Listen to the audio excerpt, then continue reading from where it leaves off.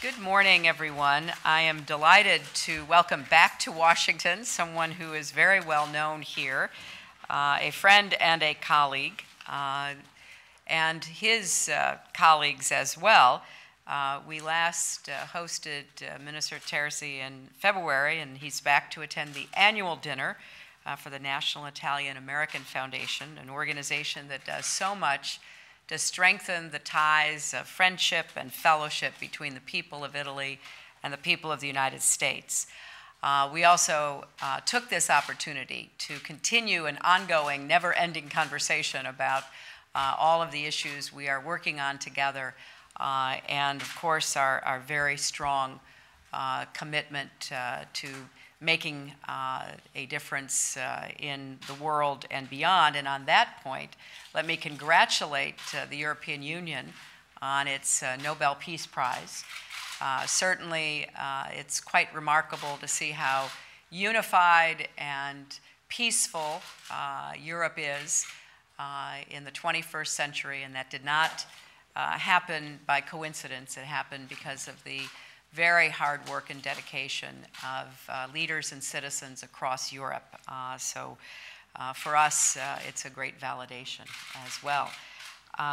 Italy is such a close friend and ally, a critical partner on countless international issues, and we look to Italy to lead on many of those issues. On the conflict in Syria, Italy has been with us every step of the way.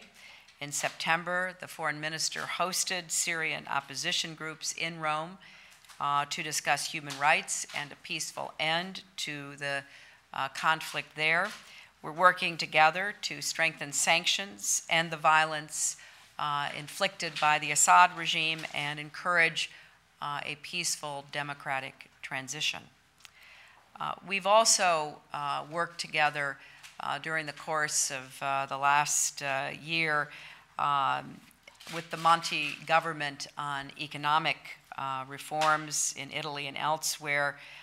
We really are encouraged by the leadership shown by the Monti government and Italy's progress. Our close ties in investment and business really demonstrate that we are in this together, and we will grow together. And as Italy tackles bureaucratic and regulatory barriers to create more growth and opportunity for the Italian people, they will have a partner in the United States. So again, I thank you, Minister, for your work and for the great leadership you personally have shown, and that the government of Italy is demonstrating day in and day out, and we look forward to continuing our close consultations.